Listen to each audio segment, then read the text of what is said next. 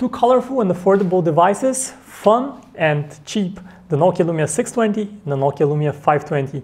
This is Victor for PhoneArena with a comparison of some of the nicest affordable Windows Phone 8 handsets.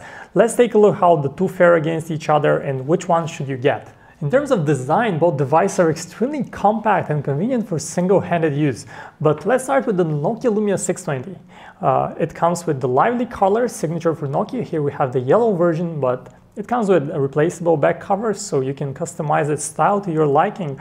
And in terms of design, it's a chippy little thing. It's 11 millimeters thick. It's pretty compact, very convenient for single-handed use, as we said, because it's narrower than even the Lumia 520. The 520, on the other hand, comes with in the red version, and you also have different color options as well for it. It's got a 4-inch display. It's 10 millimeters thick. That makes it slightly thinner than the Lumia 620.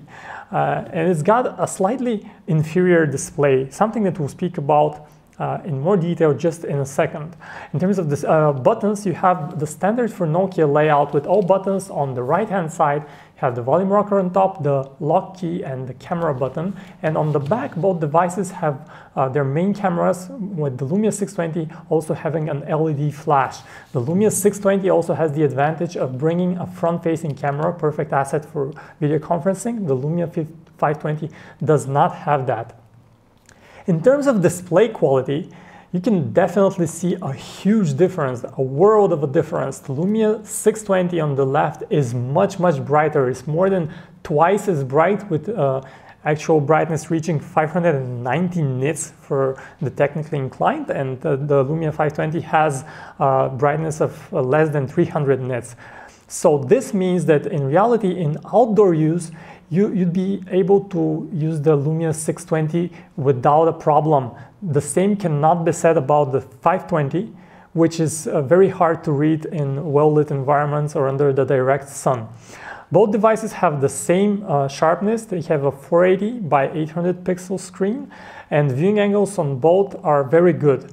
But the problem with the 520 is, of course, its brightness. The screen is very dim, and colors on it just don't look as good as the vibrant and rich colors on the 620. In terms of interface, the Lumia 520 and the Lumia 620 don't differ. That's basically because both of them run on Windows Phone 8, a platform that allows little differentiation. And that's a good thing. It's unified, it offers a brilliant, smooth experience throughout, and has the same apps. One of the biggest advantages is, of course, the Office application that you get for free here. It's bundled right in, and you can easily have your documents right here on your device. Also, you have the Nokia suite of applications. You have Nokia Here Maps and Nokia Music, both brilliant apps that you also get for free and you can download from the Windows Phone Marketplace. When it comes to browsing and connectivity, both devices feature only the Internet Explorer browser. And that might sound like a downside, but in reality, the Internet Explorer on Windows Phone is an extremely solid browser, so we're very happy with the experience. Scrolling around and zooming in and out of pages happens without a hitch. It's instantaneous and works pretty nicely, and that's no surprise. Actually, the performance of both devices is powered by a dual-core 1 GHz Snapdragon S4 Plus chip. Both of them feature 512 megabytes of memory, and that means that you can play most games. Recently, we got to hear that games like Temple Run are also optimized for devices featuring 512 megabytes of RAM, and that, of course, is good news. In terms of media consumption, you have beautiful photos, music, and video applications. Let's just take a quick look at the Photos app here on the Lumia 520 here on the right-hand side, and here we have the same app on the Lumia 620 on the left. And you see this full screen view of all your photos that just come as a slideshow. It's a gorgeous experience. And one particular app that we love in both these devices is Nokia Music, and we only have it installed here on the Lumia 620, so we'll just show it here. But you can also get it for free on the Windows Phone Marketplace on the 520. It takes a bit to load, but it offers plenty of functionality. Aside the standard music playback, you also get free music streaming via Mix Radio. So for instance, you can select your favorite artists and build a free streaming station out of them with similar music. And that's one great feature. Both devices have dedicated camera buttons, and pressing them takes you into the phone app.